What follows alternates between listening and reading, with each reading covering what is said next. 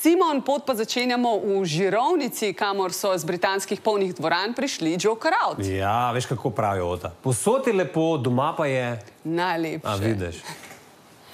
Kljub nepozabnim občutkom iz razprodanih dvoran po Evropi je ekipi JokerOut toplo pri srcu tudi na prizoriščih, kot je Žirovnica na Gorenskem.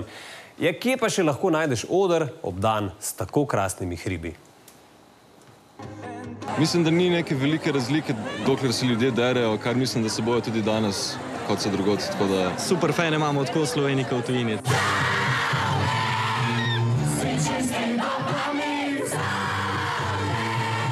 Fantje so imeli prav. V zeleni dolini Završnice je glasno završalo, oboževalke pod odrom pa so pripravili zanje tudi darilca.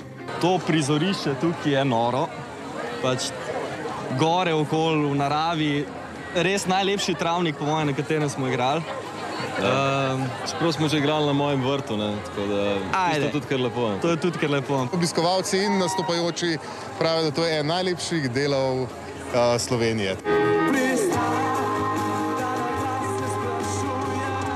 Slovenski oder bodo že prihodnji teden zamenjali za hrvaškega in ogrevali občinstvo za skupino Franz Ferdinand. Nas je veliko ljudi primerjali tudi neposredno z njimi, čeprav noben ni zares zelo velik fan. To je ena lepa prilika, da se pokažemo.